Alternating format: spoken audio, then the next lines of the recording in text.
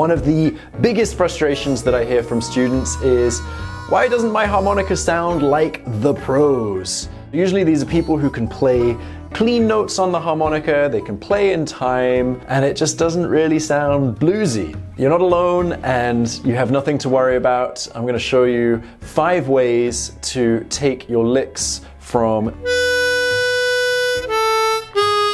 to. The first thing we're going to do is use our hands.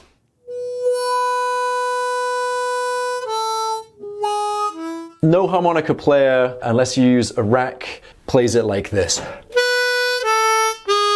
The harmonica just doesn't have much of its own acoustical chamber, so we use our hands to create a good acoustic chamber around the instrument. You get a much warmer, meatier tone. You can use that to get that nice wah sound.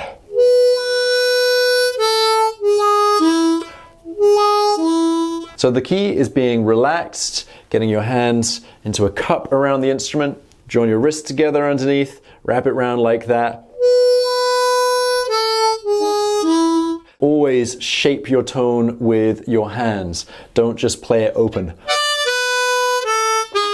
Otherwise it's going to sound thin. The next thing that is, a proper harmonica-ism is the bends. Quite often students will learn how to play clean notes, then they'll learn how to play bends, then they'll forget that bends are there unless there's a specific lick that they've learnt with bends in it. The bends are the really good stuff for blues harmonica. With that in mind, let's just add a half step bend to that 3 draw in the lick.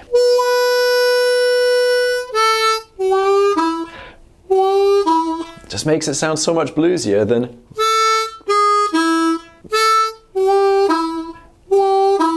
So don't forget to put the bends in there. You can do that on any of the notes in a lick that you're playing with just clean notes. Holes 2, 3, 4, they've all got some tasty bends. The 1 draw also has a tasty bend. Imagine if our lick was just a 2 draw. Remember, we could play already a lot bluesier. The next one you're gonna really hate me for, don't play so clean. What? All will be made clear, but let's listen to what I mean. We spend so much time learning how to play clean notes on the instrument and going from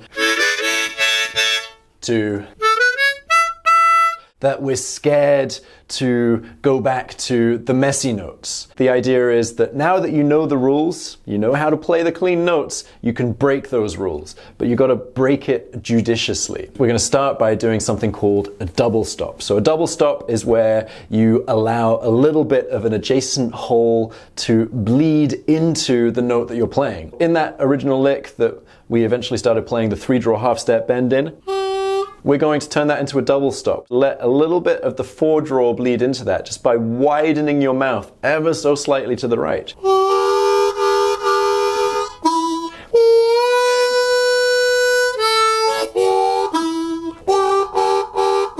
And you can experiment with making any of your notes into double stops and see what you like. They don't all sound good, but a lot of them sound great. One of my favorites is the 4 draw with a little bit of the 5 into it.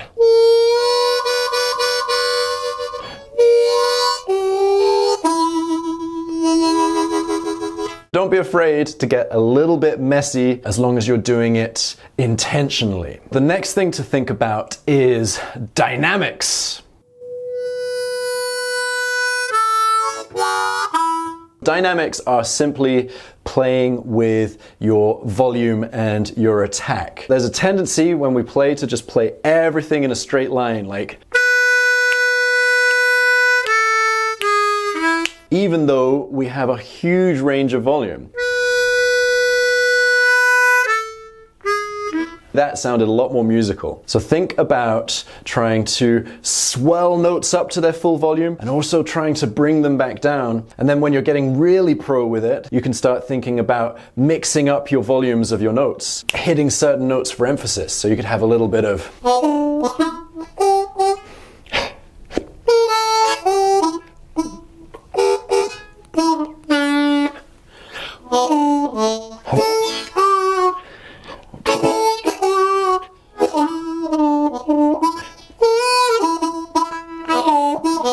Think about using the volume up and down. Get a nice big swell on that 4 draw at the beginning of that lick to practice.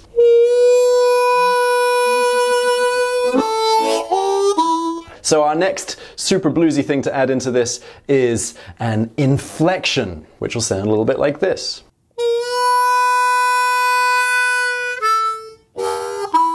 Okay, so what I'm doing is I'm playing an inflection. So that means that I'm starting from an ever so slight bend and immediately releasing it up to the note that I'm trying to play. In this case, that's that 4 draw at the beginning of the phrase.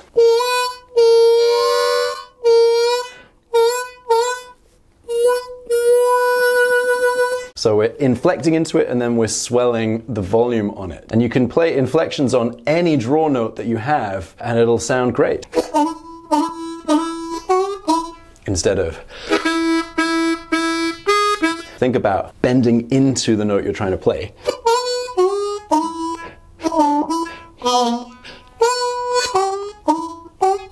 Just makes it so much more vocal and more interesting to listen to. And then finally, let's add in a little bit of vibrato.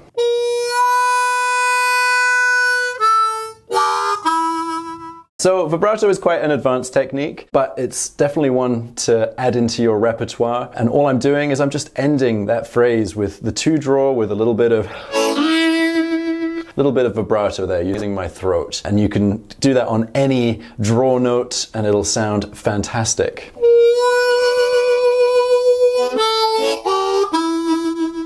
Makes it a little bit more emotive. I guess the main thing is, even if you can do all these techniques, often you're not going to remember to do them. So practice playing through your favorite licks, thinking about how you can add one of these techniques at a time until it becomes second nature and you're doing it naturally and you're starting to get that bluesy feel and sound. And really don't be afraid of what the harmonica does. You know, the harmonica, it can play clean notes, but that's kind of boring. Think about all of the cool bluesisms, and there are tons more. This is just a little bit to get you started. And now, don't forget to like and subscribe. The next thing you should check out is my 7 blues harmonica licks for you to learn and practice these techniques with. So just click up here for that.